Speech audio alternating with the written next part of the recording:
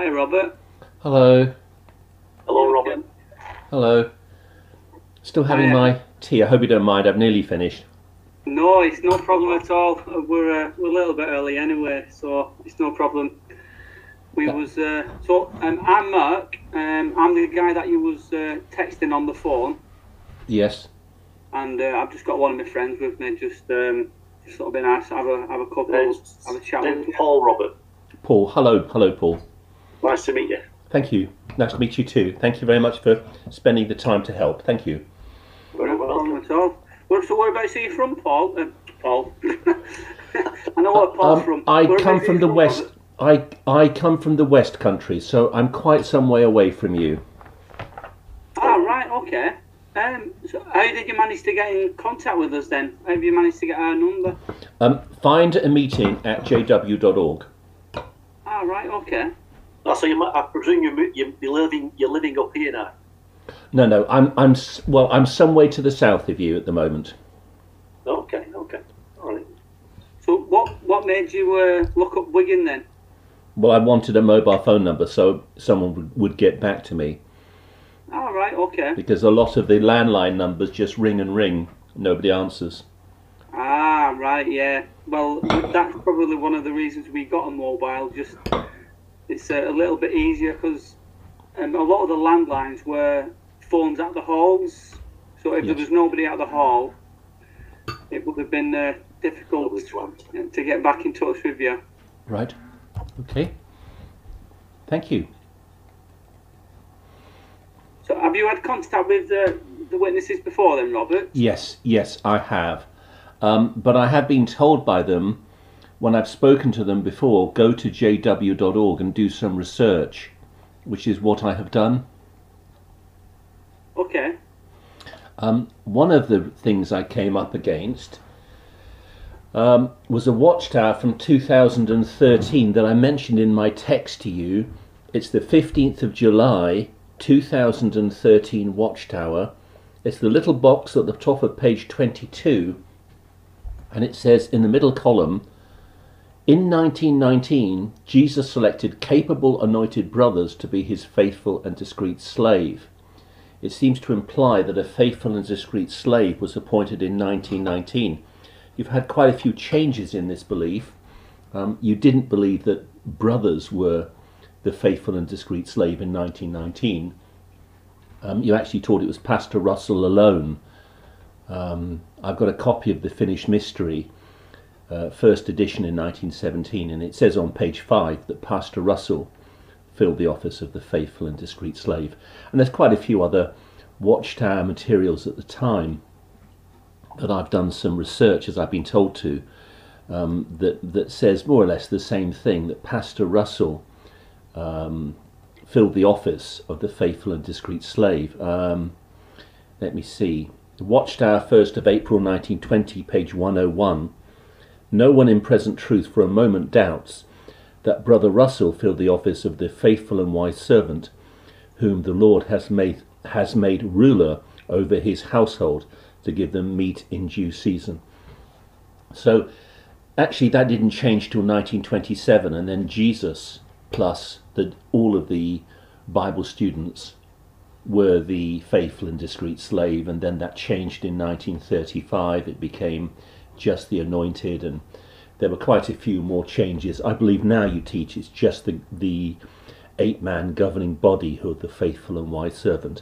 I have been looking at this for quite some time, but is there any biblical evidence for the fact that you believe Jesus chose the watchtower and appointed a faithful and discreet slave in 1919? Are there any Bible passages you could point to? Thank you.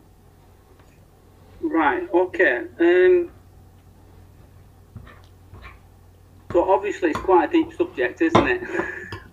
Yeah, that's why I gave you notice in advance. Yeah. I did have a look, and I think I must have got the wrong watchtower then. I was having a look on the watchtower. I'm just thinking about that box that you specifically mentioned.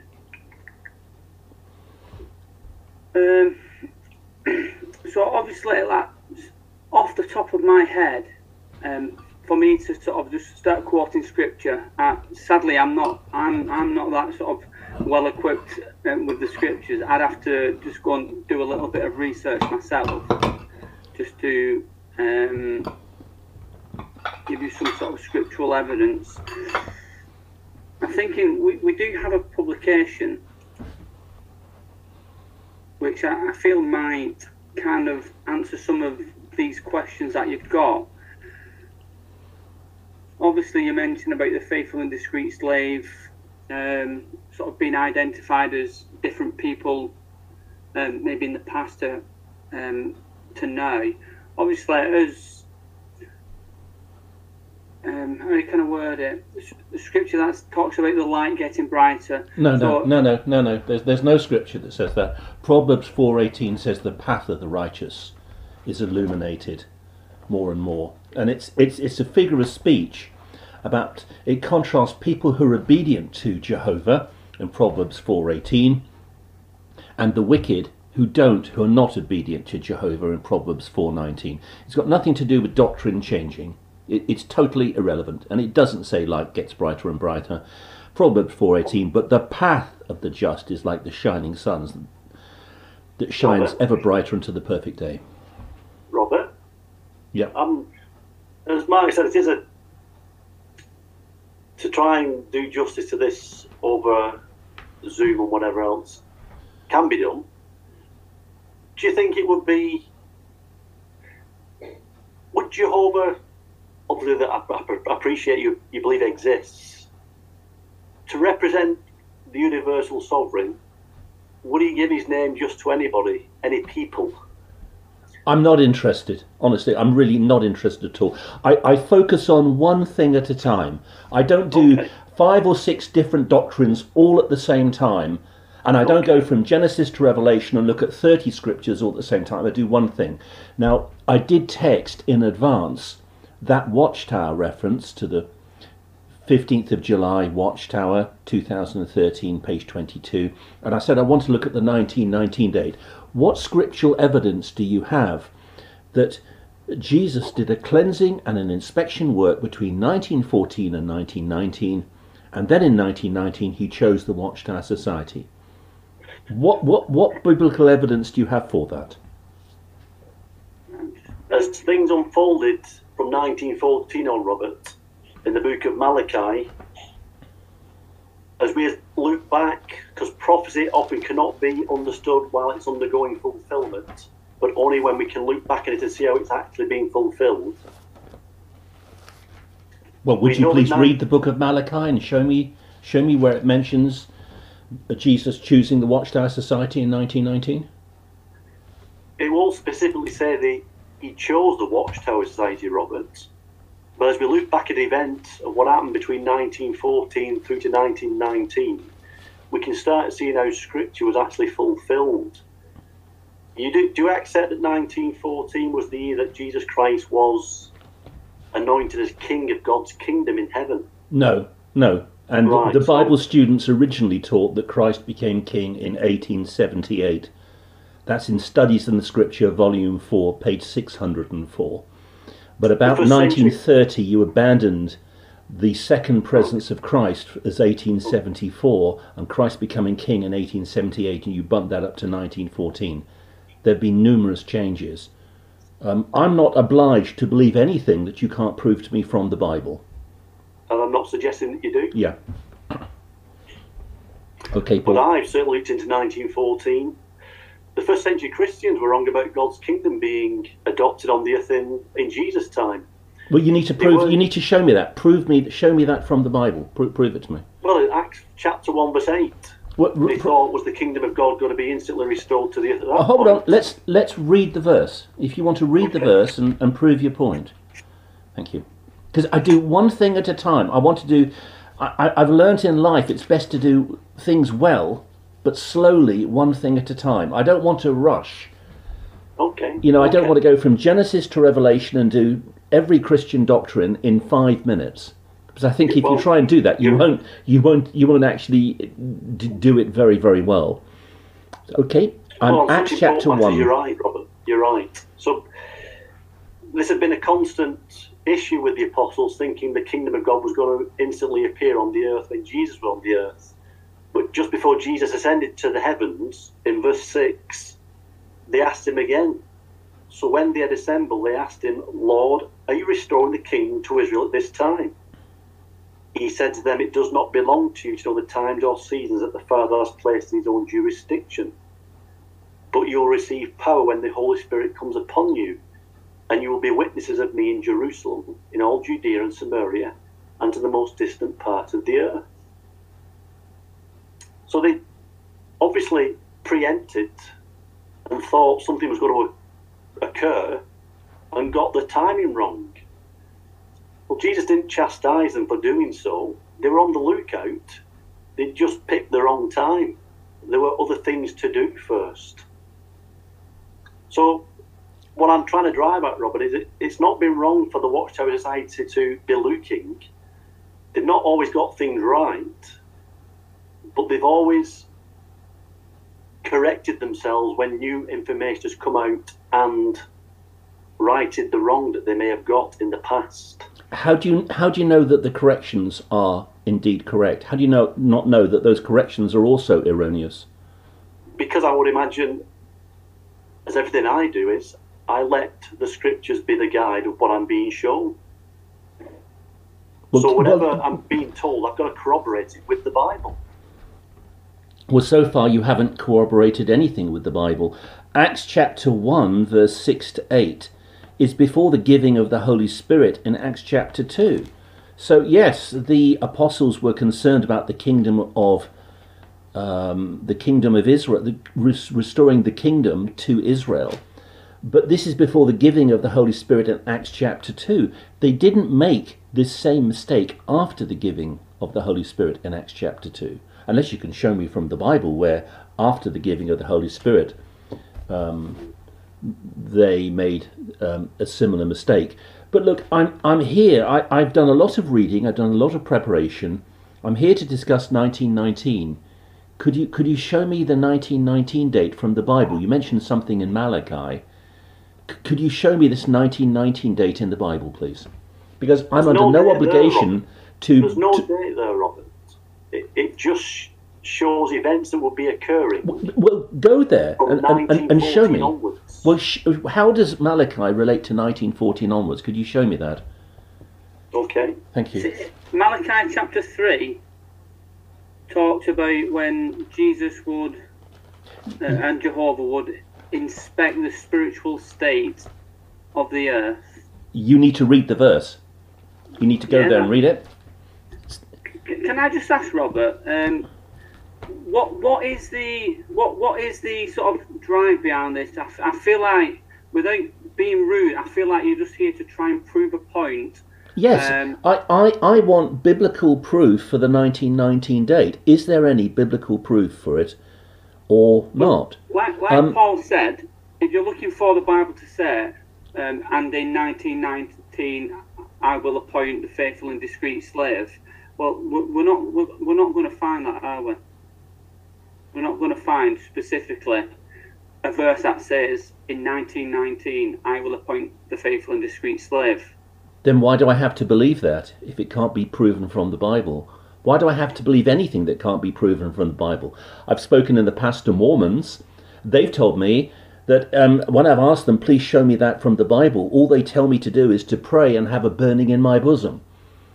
And they can't show me anything from the Bible, but they believe that their religion was chosen by they call their God Heavenly Father in the 1830s. That's when Heavenly Father chose the Mormon Church as the only church on earth that he has any dealings with.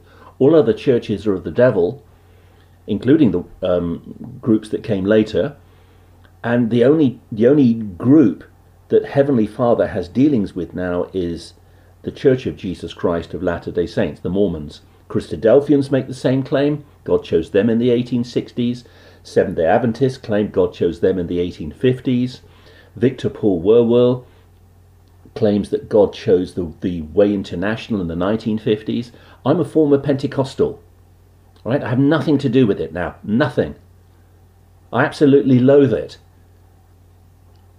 But you believe in God? I believe in God, of course I do, but I have nothing to do with the Pentecostals who claim, some of the more extreme ones, not all of them, but some of the more extreme ones would claim that God has chosen their leaders, that they have apostles and prophets on the earth today.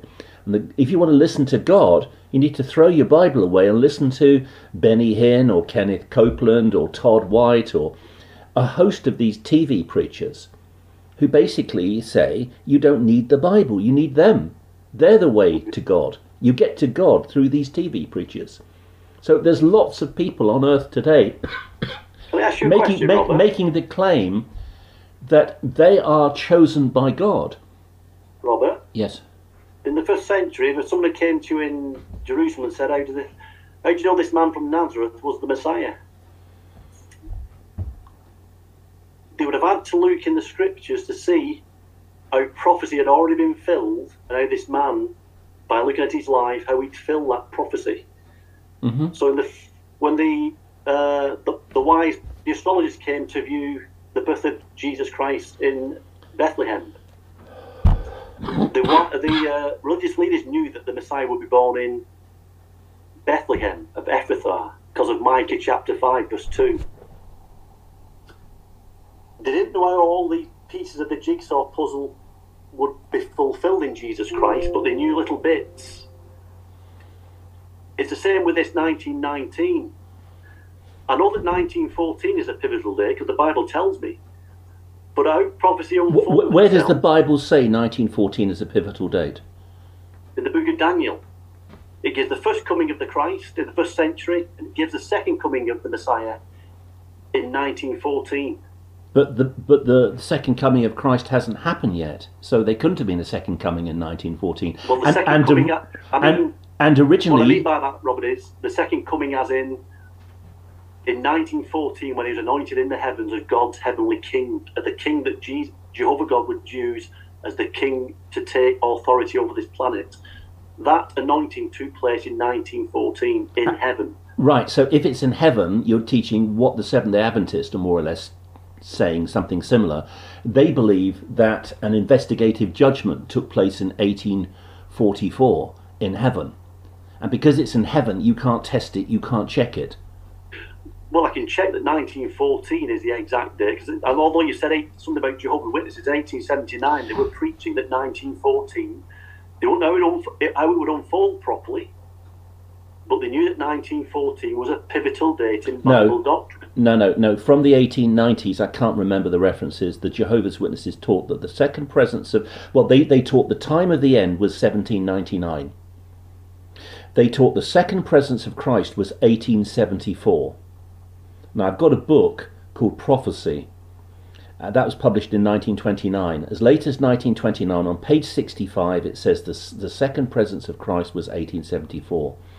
They taught that Christ became king in 1878. That's in Studies in the Scripture, volume 4. I think it's page 604. And they taught that Armageddon was going to happen in 1914. 1914 was not the start, it was the end of this system. That's when Armageddon was going to happen. When Armageddon didn't happen, in 1930, they did away with 1799, they did away with 1874, they did away with 1878, and they bumped the second presence of Christ and Christ becoming king up to 1914, with Armageddon sometime in the future. That change took place in 1930. Now, you're talking a lot, Paul, but you're not actually showing me anything from the Bible. You've mentioned Malachi, but you haven't read it. You've mentioned Daniel, but you haven't read it. And there seems to be a habit of just talking. Okay. Well, but you're not showing me anything from the Bible. I'm under no obligation to believe anything that can't be proven from the Bible. And I'm the same, Daniel. Robert, I want proof from this book that I go out knocking on doors, Robert, every week. I go speaking to people about this book every week, teaching about a God that I've got to know. You see, you're talking, you're doing more talking, but you're not showing me anything from the Bible. We agreed to discuss 1919. You were going to show me this from the Bible. You've mentioned Malachi, you've mentioned Daniel, but you're not reading the Bible. You're talking to me. Can I show you the first coming, how the Bible determines the first date of the first coming of Jesus Christ in the 1st century? Well, I know Just to that. lay a You don't need basis. to show me something that I know. We're here to discuss 1919. We've only got 40 minutes. But you don't agree with 1914 in the first We've got place, more Rob? than 40 minutes, Rob. It's an unlimited Zoom account. Okay. All right. Could You you don't show agree me... with 1914, so I can't lay the basis for Malachi and 1919 without laying a basis for 1914. Okay. All right. Well, just show me this from the Bible, if you would. Daniel chapter 9, verses 24 to 26. Well, 27 actually. Whether you're familiar, I presume you're familiar with this passage of scripture, Robert. And it's on about the Jews were in exile in Babylon. Jerusalem had been destroyed, and a time period was given here if we read it. There are 70 weeks that have been determined for your people and your holy city in order to terminate the transgression, to finish off sin, to make atonement for error, to bring in everlasting righteousness, to seal up the vision and prophecy, and to anoint the Holy of Holies. You should know and understand that from the issuing of the word to restore and to rebuild Jerusalem until Messiah the leader, there will be 7 weeks, also 62 weeks. She will be restored and rebuilt with a public square and moat, but in times of distress. And after the 62 weeks, Messiah will be cut off with nothing for himself. And the people of a leader who is coming will destroy the city and the holy place, and its end will be by the flood. And until the end, there will be war. What is decided upon is desolations. Can you see through that it's giving us a clock, a time period of when the Messiah would come to be seen on the earth, Robert? Yes, it's referring to the birth of Christ in Bethlehem, yes. Well, not to the birth. It's referring to the baptism, when he became to be anointed. So the birth, Okay. not irrelevant, but it's not pointing to the birth. Yes, you're absolutely right. I'm incorrect. It says in verse 24, and to anoint the most holy. I wasn't paying attention. Right. You're absolutely right, yes. Now, my understanding, as I've looked into this, the Persian ruler Artaxerxes gave the order, although the Jews have been back in the Holy Land for many decades at this point, but he gave the order to rebuild the walls of Jerusalem in 455 BCE. King Artaxerxes gave that order, and Nehemiah went back to Jerusalem to start the building of the walls. I understand Bible prophecy of 62 weeks, also 7 weeks, that the Jews counted Bible prophecy 1 day for 1 year. Have you ever heard of that before, Robert? Yes, They count 1 day for 1 year. yes, I have heard of that before. Okay. I forget the name of the guy who came up with the idea for that in the early 1800s. I cannot remember his name, I'm sorry. Well, it was the Jews as well. I mean, 40 days in the wilderness, and they were punished for 40 years. Mm-hmm. So it was a day for a year. But Now, applying that to notice- Bible prophecy, I can't remember the guy's name. Ah, yes, the Reverend John Aquila Brown. Okay. He came up with the idea that 7 times in the book of Daniel and 360 days for a year times 7 equals 2,520 years. That was the Reverend John Aquila Brown in a book written in 1823. And what do you think of that yourself? I Do you don't you okay with subscribe it? to that, no. You don't? I don't think that the number 2,520 years is indicated in the Bible, no. Okay. Well, let's just stick with this first. Yep. 7 weeks and 62 weeks added together is 69 weeks. Now, if a day for a year is correct, 69 weeks of days is 483 days. 69 times 7. Mhm. If you counted 483 years after 455 BCE, if you look in the book of Luke chapter 3, because Luke was establishing a year in Luke chapter 3 by telling us about all the rulers that ruled at that time. Do you want to read the chapter 1 of verse 3 there, Robert?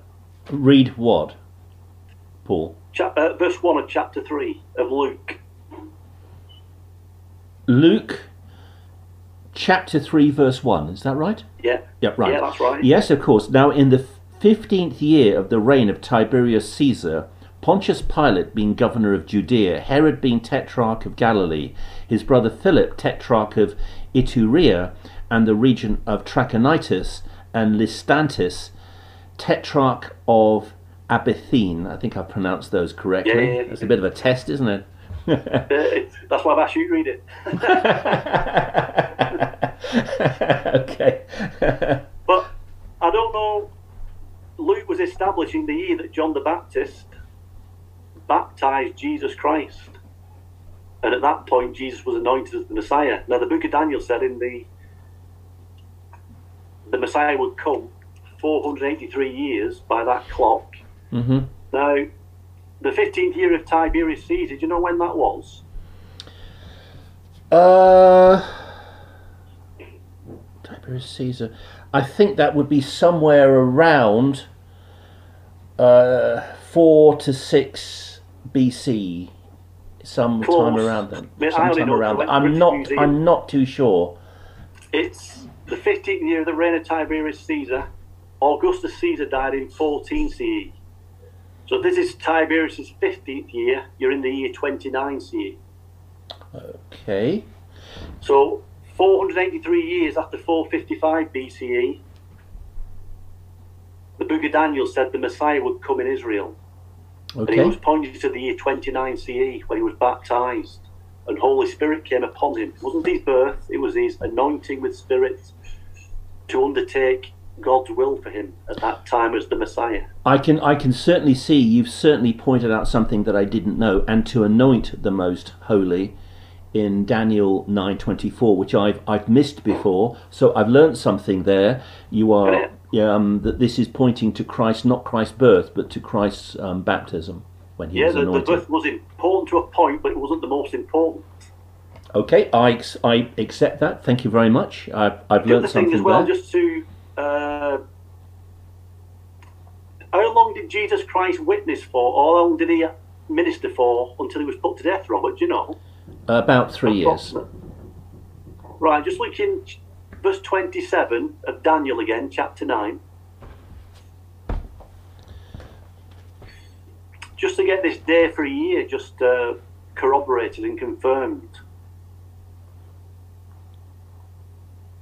Do you want to read the first part of 27 in your Bible, Robert? And he shall confirm a covenant with many for 1 week, but in the middle of the week he shall bring an end to sacrifice and offering. And on the wing of It's enough that, Robert. So a week, a day for a year, 7 years is a week. Jesus was put to death halfway through that week, 3.5 years. He ministered for that he was put to death.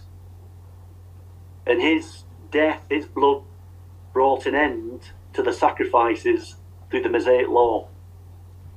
And the book of Daniel was saying that would occur.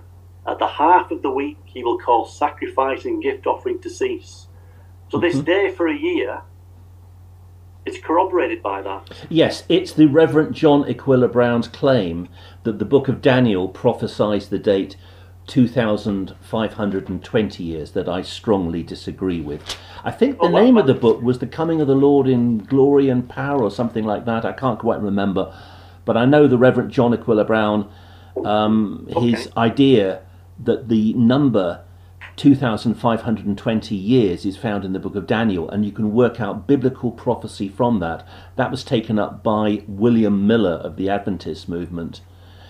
He came up with the 1844 date, and other groups such as Ellen G. White of the Seventh-day Adventist, they also pointed to that date, and Pastor Russell, I believe, was a split-off who added a few extra years to that and came up with 1873 Sorry, 1874 for the second presence of Christ, and then 1914 for Armageddon. Well, you can certainly see the basis for believing that 29 CE was the date the book of Daniel pointed ahead to for the first coming of the Messiah. But many Christians, I'm not very familiar with this, to be honest with you, many Christians use this reasoning and this portion of Daniel. You know, there are Baptists, there are Methodists, there are Anglicans, there are Catholics who use Daniel 9 to point to the fact that this prophesies the coming of Jesus. It's not just, this isn't just something unique to Jehovah's Witnesses. Everybody else is using this too. So you're right, Robert. But a salient point for me is, a very salient point for me, who I was brought up as Church of England, but a very salient point to me is, there's only one group of people, as Jesus Christ did, making God's name known on this earth. I'm not interested. I do one topic at a time. We agreed to discuss 1919. Robert, it is a topic because it's not true. You're bringing other religions. It's not true. Other religions use the word Jehovah or Yahweh repeatedly. Jehovah's Witnesses are not the only group to use the word Jehovah. That's just ridiculous. Robert, I was 26 years old. That was the first time I'd heard God's name. I don't want to hear what you've got to say on this, because we didn't agree to discuss this. We'd agreed to discuss 1919. I've prepared for this. Now, could you show me 1919 from the Bible, please? I don't want to get sidetracked with another topic. If you wish to discuss another topic, I'm happy to do that. But on another occasion, where we just stick to that one agreed topic. I'm not discussing something, and 20 minutes in, we change the topic, go on to something else, and Robert, then every 20 minutes, the theme is changed. I'm not changing the subject. It was in answer to what you brought in, saying that other religions mention this. Yes, they do. They all mention that this refers to the coming of Jesus Christ. Now, you are right. It refers to the anointing of Christ at his baptism, not to his birth in Bethlehem. I haven't looked at this for quite some time, and you were right on that and I was wrong, so I admit my error there. But there are Baptist groups. I've got systematic theologies that refer to this. Baptist, Methodist, Pentecostal, all sorts, Lutheran, Catholic, they all refer to this verse. So, okay, you've made a valid point. I agree with what you say. This points to the coming of Christ prophetically. I remember back in the 1990s listening to a tape series by the Reverend Dr. Walter Martin, who was an American Baptist. He was quite an incredible guy, Walter Martin. I think, yeah, he died in 1990, so probably he would have done the series in the 1980s. And I haven't listened to these tapes for 30-odd years, but he went into Daniel 9 in great detail, pointing out that this talks, as you have said, to the coming of the Christ, to the anointing of the Christ. So he's a Baptist. So, you know, you're really wasting my time because you're telling me something that everybody else is saying. Now, I'm here to discuss 1919. Could you show me that from the Bible, please? Well, we'd have to go in back into the book of Daniel, yep, chapter 4, to establish 1914. Okay, right, I'm there.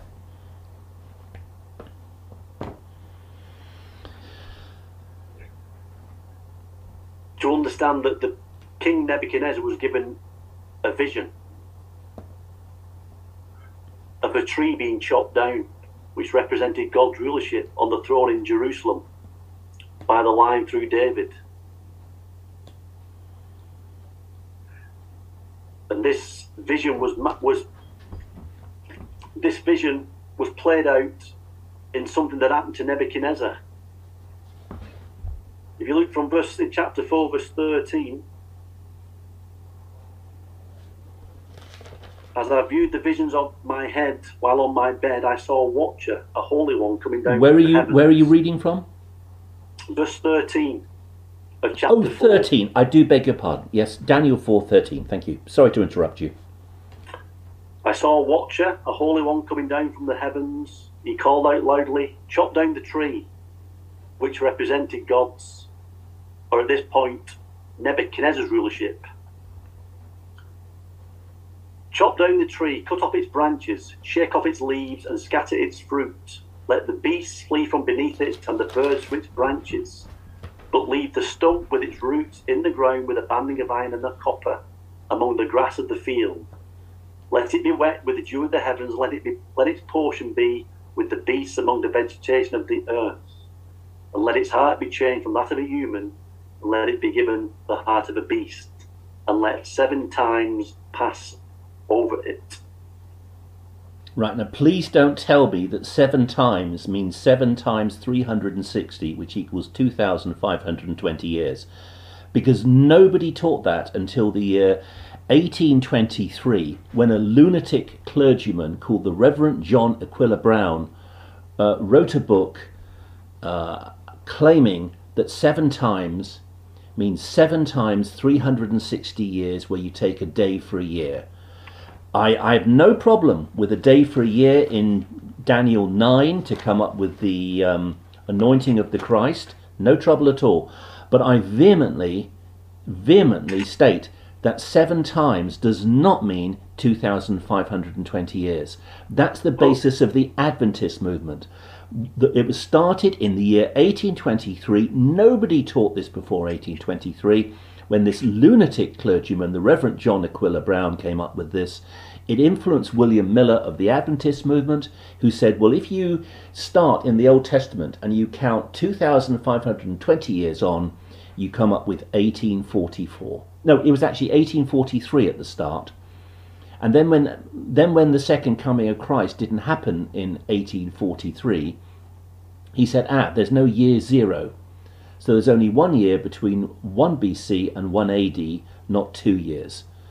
So he then came up with his second stab, which was 1844. And that was a false prophecy. Now, the Adventists and the Reverend John Aquila Brown have been proven to be false prophets. Proven false prophets. I would be a fool to listen to this. 7 times has a range of different meanings. It could mean 7 days, 7 weeks, 7 months, 7 years. Right? I think it means 3.5 years, and I'll tell you why. In Babylon, it's very hot. So the only notice, they don't really notice spring and autumn because it's so hot. So the only 2 seasons that they really notice are summer, when it's blazing hot, and winter, when it's just moderately hot. So when it says 7 times, I think it probably refers to 7 seasons, which in Babylon they only had 2, winter and summer. And there is a scholar called Rendell Harris who suggests that, again, because they only had 2 seasons that they could determine in Babylon, it's likely that 7 times refers to 7 seasons or 3.5 years. But whether it's 3.5 years or 7 years or 7 weeks or 7 months, the one thing I can tell you with absolute certainty it does not refer to 2,520 years. A day for a year, I've got no problem whatsoever in Daniel 9 to come up with the anointing of the Christ. No problem at all. But 7 times, I can assure you, sir, does not mean 2,520 years. That's been proven to be false prophecy. I believe it's true. Without a shadow of a doubt, I believe it's true. It stems from 607 BC, when the last king in Jerusalem ruled on Jehovah's throne, King Zedekiah, and 607 a clock, as in Daniel's book, in 455, a clock was ticking from 607, and 2,520 years later, which comes to 1914, as Jesus Christ said, that clock was still running in Luke chapter 21, where he said that Jerusalem was still being trampled on by the nations, because that time period, Jehovah God has allowed the nations to rule independent without any intervention of him, since Zedekiah was stripped of his kingship. So you believe, BCE. So John, you believe, Paul, you believe that Jehovah inspired the Reverend John Aquila Brown, a clergyman, I don't know which denomination he was. You believe that Jehovah inspired the Reverend John Aquila Brown for the first time in human history in the year 1823 to come up with the idea that 7 times of Daniel chapter 4 verse 16 means 2,520 years? I don't think Reverend Aquila came up with the date of Jerusalem's last king, Zedekiah, in 607 BCE. I think that's a matter of historical accuracy. The 2,520 years... thought, well, firstly, the Watchtower literature, the early Watchtower literature, claimed that Jerusalem fell in 606 BC. Okay. Right? When they found there was no year zero, they had to increase 1914 to 1915, which they did briefly in various editions of Studies in the Scripture, and then they abandoned that and they changed 606 to 607 BCE. Which is why, Rob, when at the very beginning I tried to reason with you that although the disciples continuously got things wrong, and they did, because of their heart, they continued to be blessed by Jesus and his Father, and were given the work to preach the good news in the first century, despite they're getting certain things wrong. When I look back at the activities of Jehovah's Witnesses over the last century or so, they have got things wrong. But I can look back over the century and see where they've put things right, and everything I've checked, because I ain't going knocking on doors for no reason and trying to convince people for no reason. I am convinced that the dates I have, 607, the very first what thing Jesus happened said in Matthew, 607?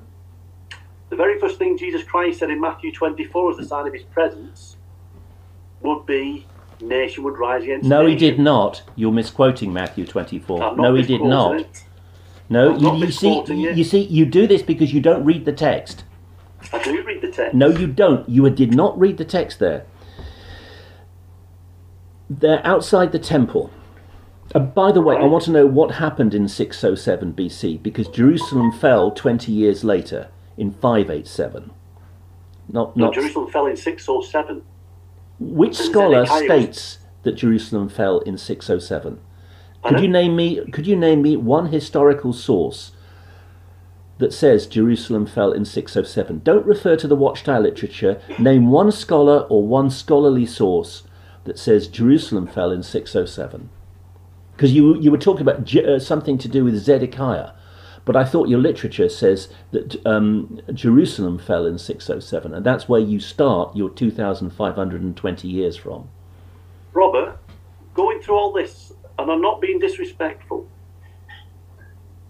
if God exists, and I firmly believe he does exist, he would make sure truth was available for those who wanted it. John, could we look? Don't introduce a new topic. You've mentioned 607, which you haven't proven. I've also said that you misquoted Matthew 24. Can I deal with Matthew 24, and then you deal with 607?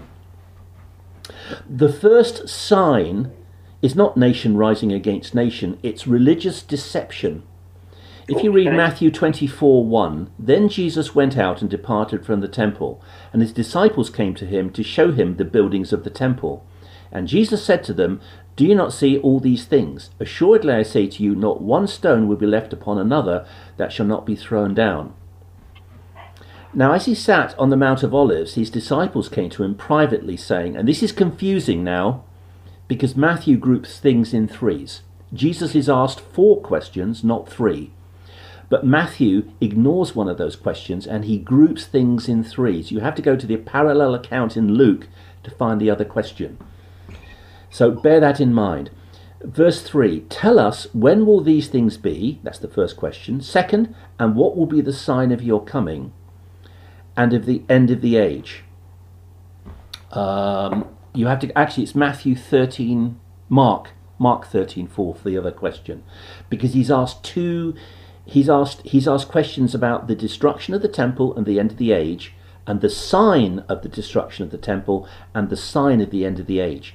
Now here's Jesus' first reply. It's not nation rising against nation, as you said. You were incorrect, Paul.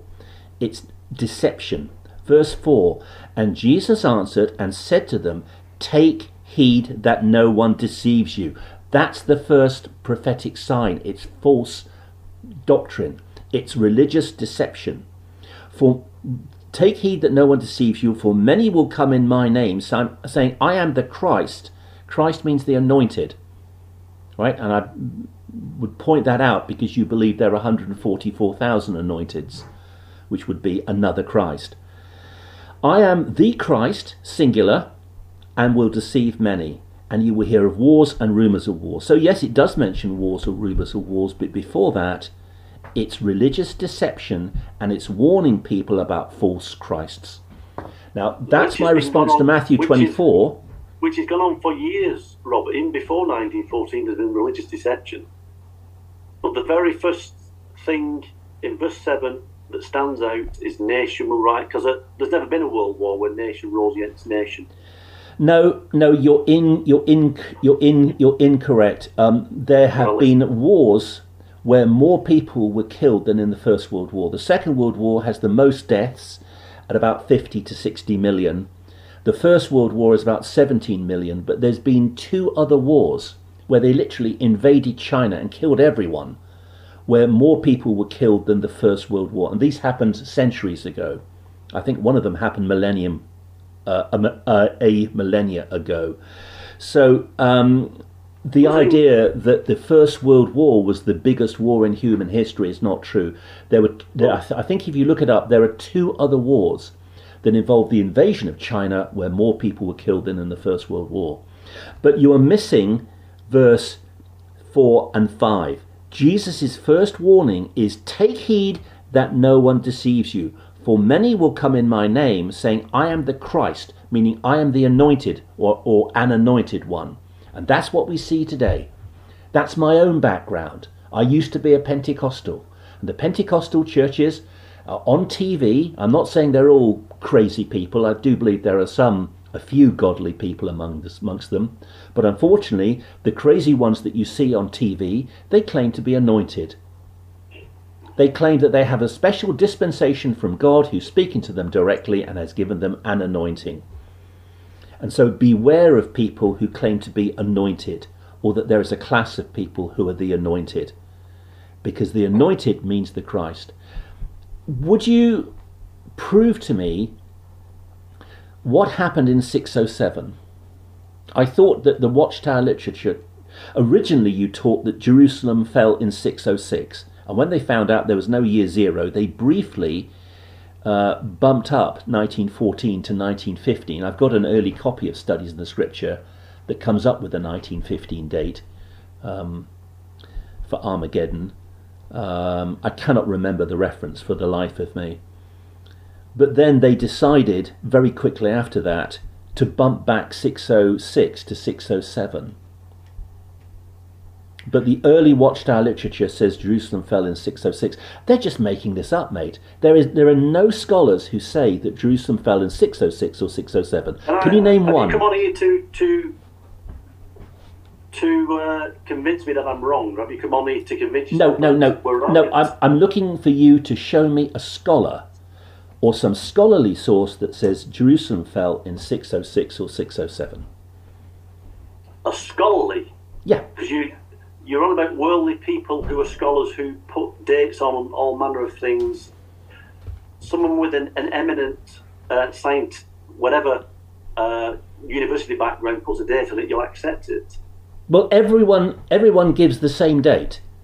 Everyone. You could even go to Encyclopedia Britannica, which is not produced by scholars. It's produced with people with usually a bachelor's degree level of education. As far as I know, there are a couple of articles from people more, but many Encyclopedia Britannica articles, even Britannica says Jerusalem fell 587. Now, if you've got, can you just show me some evidence? I'm looking for evidence, proof. Because 607 is the start of your 2,520 years, this number that you get from the Reverend John Aquila Brown, a strange clergyman, a lunatic basically, who you believe that Jehovah used. Well, no one taught 2,520 years before the Reverend John Aquila Brown's book in 1823. So who's got the truth, John? Robert? Pardon? Who's got the truth? You're changing the topic. You're trying to change the topic. because it all comes to motive, Robert. I'm just trying to find out what your motive is in asking these questions. I want to obey Jehovah God, but I don't believe that there is any evidence that the Watchtower was chosen in the year 1919, any more than there is evidence that God chose the Mormon Church in the 1830s, or God chose the Seventh-day Adventists in the 1850s as his sole representative on earth, or God chose the Christadelphians, the 1860s, as his sole representative on earth. So, every other group is of the devil, or that God chose the Way International in the 1950s. There's no evidence that God's chosen any of these groups. They just make this up to give themselves authority. That's what these religious groups do. God's chosen one of the groups, though, hasn't it, Robert? Sorry? God has to have chosen one of the groups. No, he doesn't. No? No. So, are you saying that God doesn't have a people on earth? He does have a people, but he doesn't have an organisation or a group that he has chosen, unless you can prove it to me from the Bible. Oh, I've got to just turn the power on. The screen's the battery's going to cut off. Hang on, just a second.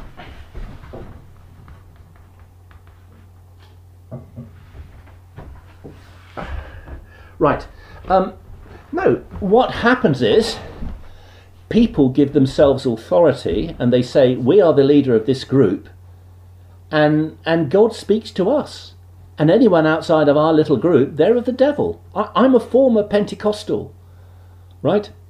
I got involved in a quite extreme Pentecostal group called the Oneness, or Jesus Only. And they claim that they're the only group on earth. All other groups are of the devil. And it's a load of bunkum. It's just ignorant, uneducated people giving themselves authority and then scamming people for all the money that they can get and wasting people's lives, where people spend their entire life going to these stupid buildings, being brainwashed with the same repetitive nonsense over and over again, so you don't think outside the box. Well, that's not the evidence I found within Jehovah's Witnesses, Robert. Would you like to talk again, maybe on a different topic? Because I don't want to discuss this again, because I feel the pair of you haven't really prepared. There is another chapter in this book that I found interesting. Just explain, Robert. So you're saying we're not prepared. Like I said in my text, I've been camping and I literally picked up my phone today. So when I text you, we was going to our meeting, and I've asked Paul what literally maybe an hour before we met you. So it's not that we've ill prepared. It's just that we was keen to come and say hello, just show our faces, and have a friendly discussion with you. But it feels like what's the word?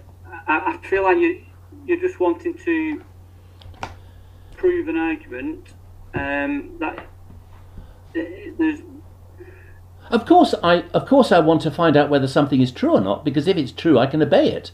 But if it's not true, I don't have to obey it. I do thank the pair of you for Daniel 9:24, and to anoint the most holy doesn't refer to Christ's birth, it refers to his baptism in Jordan. So I've learnt something there, and I will not forget that, and I appreciate that from the pair of you. Thank you for that. But I'd rather knock this on the head. I mean, perhaps there's a problem that I've spent many hours preparing for this discussion, and perhaps you aren't aware of the time and effort that I've put in. Would you wish to discuss a different topic? This is your book. I wrote away for a paper copy of your book. There's chapter 13. It says in paragraph 2 that true religion should not get involved in warfare and politics. If you prepare for that, would you be willing to speak again? But we just stick to that one topic. I don't want to talk about 1914 or 1919. I'm not interested in anything other than warfare and politics. What is it that you're wanting to discuss in particular? What's the sort of the objective of discussing that particular topic? All right, I'll have to read it to you, and then I'll tell you why I find it interesting. It's page 55, lesson 13, paragraph 2. False religion does not treat people as Jehovah does. The Bible says that false religion's sins have massed together clear up to heaven. For centuries, religions have meddled in politics, supported wars, and caused to approve the deaths of countless numbers of people. Some religious leaders enjoy a lavish lifestyle and demand money from their followers to pay for it. These actions prove they do not even know God, yet alone have the right to represent him. The book seems to be fairly emphatic in saying that religions cannot get involved in politics and cannot support wars. I was wondering if you could prove that from the Bible. Okay. Well, I will give you a text, Robert. Yeah. And I'll sort something out with you, okay? Okay. And thank you, Paul, for Daniel 9:24. I learned something there, so I appreciate that, sir. You're welcome, Robert. Nice to talk to you. Okay. Thank you very much. Have a pleasant day, Robert. All the Nice best. speaking to you. Thank See you. you later, mate. Bye. Bye, Robert. Bye-bye, sir. Bye. Bye, sir.